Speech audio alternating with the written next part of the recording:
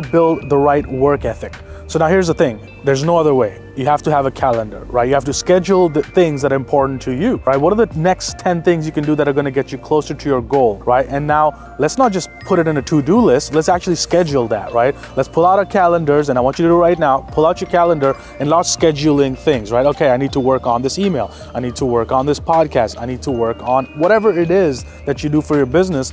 Now let's schedule and allocate time accordingly, because you know what? Whatever's not scheduled is not gonna get done. And I'll tell you from my own fact, you know, when I was trying to get back into the workout routine and I would say, yeah, I'm gonna do a workout, I'm gonna start doing it, but I never did it. Not until it was in my calendar and my calendar said, right now, this hour is for the workout hour, right? Let's go and get it done. And that's actually got me to go there. That's how you build the work ethic, not only just in work, but also in your personal life. Schedule the things that are important to you and watch how your life will change, because you're gonna execute on it.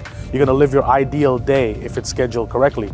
And another question to ask yourself is, what does my ideal day look like? Now you've written it down, this is what the ideal day looks like. Now let's just schedule that and let's have the ideal day. So let me know in comments below, what is your ideal day for you? And are you gonna start scheduling your things right now? Are you using a calendar at the moment? Let me know in the comments below.